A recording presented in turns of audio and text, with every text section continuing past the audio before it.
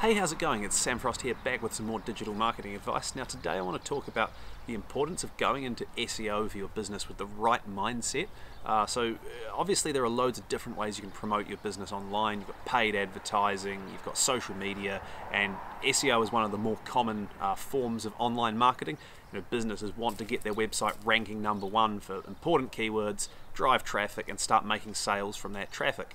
So basically, where I'm going with this is that a lot of businesses go into SEO with slightly the wrong mindset, or sometimes the complete wrong mindset.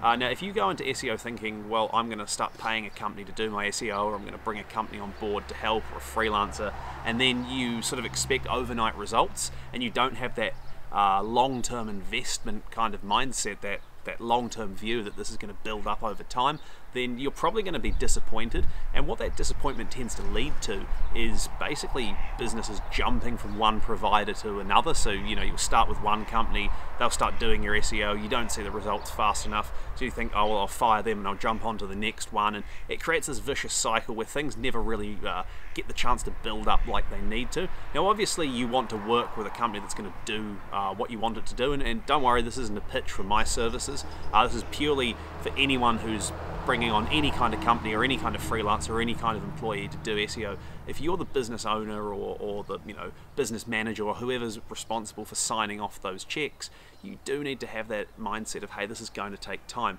Now, how long it will take depends on so many different things: the competitiveness of your industry, how good your website is, whether people are linking to it already, all those kind of things. So I can't give you a particular time frame, but if you're sitting there thinking, hey, SEO is not too dissimilar to paid advertising or something like that, well, you're probably going to be fairly disappointed, and that disappointment is going to lead to you making the wrong decisions. So my view is that you have to go into SEO for your business with a long-term investment mindset. It's all about growing over time steadily. Obviously, if you can get fast results, that's great. If you can suddenly explode up the search engine rankings and get a whole load more traffic, that's awesome. But don't fall into this trap that I see a lot of businesses do, where they start doing the work, the foundations are being laid well, and then because it's not really going as quickly as you'd like, you suddenly pivot direction. Someone comes along with a different approach, they dangle some compelling offer in your face, and then it turns out that doesn't work, and so you move on to the next one. That's not the right way to do it. So yeah, hopefully you found that helpful. If you've got any questions about how SEO might work for your business, feel free to drop a comment, or you can send me an email on info@samfrost.co.nz. Thank you so much for watching. If you're watching on YouTube, please like and subscribe, and I'll see you next time.